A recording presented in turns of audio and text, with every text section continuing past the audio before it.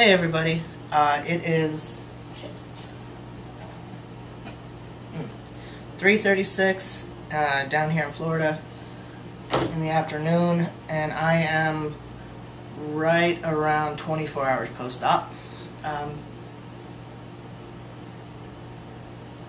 feeling a little stiff right now, but I just took like a 3-hour nap, and I'm not used to sleeping on my back. And I can't move. I've got pillows propped on either side of me, so I can't roll onto my sides, hopefully.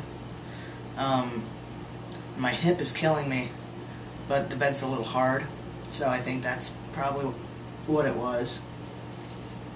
My throat feels a lot better than it did yesterday. Still a little sore right after I wake up, and but within about 20 minutes it's fine now. I'm finding little puncture holes on me, like, oh, and I've got the hiccups. I've got a couple here. I've got like 4 on this shoulder, 2 on this shoulder. And I'm assuming that's where they put the towel clamps for surgery, because those are sharp little things, and you have to clamp them close to pretty much where they puncture the skin just a little bit, to make sure the towels don't fall off. I've had the hiccups all day today, but that's a side effect from the anesthesia for some people. And it was one that I knew that I had for my appendectomy, because when I had that, I had the hiccups for like 4 days, no, 3 days solid, and that sucked real bad. These ones haven't gotten painful yet, they're just annoying, so I'm dealing with them. Yeah, I've tried all the little get rid of your hiccups remedies, and nothing works. I just have to make them wait for them to go away. Sam went down to the pool, because we have a pool at the hotel, and she asked if I was good, and I'm like, yeah, just go, have fun, it's all good. I'm just gonna dick around online for a while, wake up some more.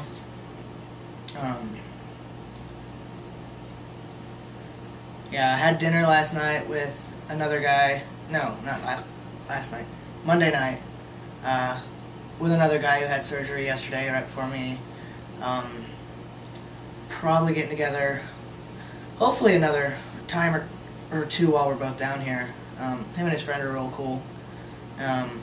Having dinner tonight with a fellow that's having his top surgery tomorrow morning. So I'm just connecting with all sorts of people down here, and it's real neat. I like it. Stupid hiccups. I don't like those. But no, as far as like pain, I'm not really in pain. I am just the tiniest bit sore, like sore ouchy type, like right here on either side. And I don't know how much of that is the bandage or because of how I was sleeping. So I've had my arms propped up on the pillows. So I may end up trying to scoot those down so that my arms are a little more flat tonight, or scooch them up so they're, I don't know, I think I just gotta fuck with the pillows, figure out why. See, other than that, I'm not draining very much at all, really. I'll show you. I would just move the camera, but my boxers don't have a button, so they kind of flap open. So this is my right side, and that's probably about 15. And that's my left side, and that's probably only about 5. And I emptied the drains at like 7:30 this morning. So I'm hardly draining anything today. Yesterday was just from surgery between like 3:30 and like 9:30 last night. Between those two, I think I emptied out 40 out of my left and 30 out of my right. Or switch those numbers. It was 40 out of one and 30 out of the other total. And that was less time than has gone by between when I changed them this morning and now. I'm not worried about it. I've stripped the tubing a couple times just to make sure there's not a clot, and that's why I'm not draining. But There's no clots that I can see out of the ace wrap, so unless there's one like underneath the ace bandage, which there's nothing I can do about that anyway. They seem to be working just fine. I'm not producing a whole lot of fluid, I guess. Maybe I'm not drinking enough water. Yeah, I might be dehydrated. That might be what it is. Anywho, woke up this morning, felt real good. Me and my girl walked next door to a cute little dive restaurant that's owned by, you know, a mom and pop, and they've only got, I think, like 5 or 6 employees total if you count the cooks. But we went Monday morning for breakfast. And we had the same server today, and she comes out and she's like, "Alright, so Mountain Dew and a coffee, right?" Yeah. Like, remembered our drinks, and she brings those out. She's like, "Are we doing the breakfast specials again? You want scrambled eggs and sausage and white, and you want over easy and grits and white with bacon?" You know, and like completely remembered our order, and you know, and like brought our food out, and she's like, "Oh, hon, I'll be right back. I forgot your honey." And like we basically didn't have to order at all, you know. And it wasn't that she was like, "Here, this is what you're getting." It was, you know, that's what you got last time, so you ate it all, so I'm assuming you like it, and you didn't look at the menus. So, but no, it's a cute little restaurant. It's right next door. I mean, it's not even 3-minute walking distance. Like, our little hotel does like a little horseshoe shape, and just on the outer side, like just between us and the street, is this little restaurant. So, it's super cute, and they're all nice, and the food's really good. So if you end up, for anybody who ends up coming down here, if you end up in Hollywood, it's right on the corner of North Federal, which is US 1, and Taft Street, and it's called Miami Restaurant. On the outside, if you go inside, it says Miami Bar and Grill, I believe. But yeah, I definitely recommend the breakfast special. It's $3.99, 2 eggs, hash browns or grits, 2 meats. You can get bacon, link sausage, or patty sausage, a side of toast and jelly. Yeah, all for like $4.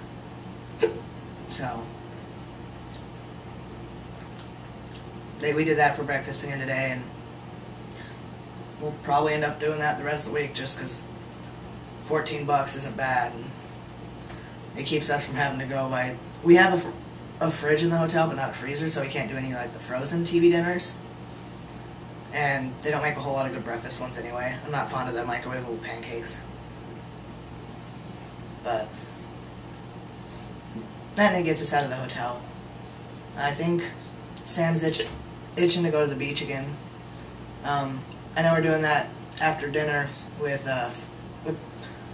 the guy and his girlfriend. I think they're gonna come because they're up in Sunrise, and Sunrise is a little closer. It's further from the beach, but a lot closer to Garramone. But yeah, so I know I've rambled a lot, but it's so weird. Like even with the ace bandage and all the, you know, the cast padding and everything they put underneath it, my chest is still flatter than it ever could get when I was binding. I mean, I even tried like 2 of the double front compression binders. Could not breathe in them. Could not get my chest this flat. So I know it worked, but I keep having nightmares that I'm going to wake up and like they're going to be there again, and it's just, like this last couple days are just going to be a cruel, cruel joke.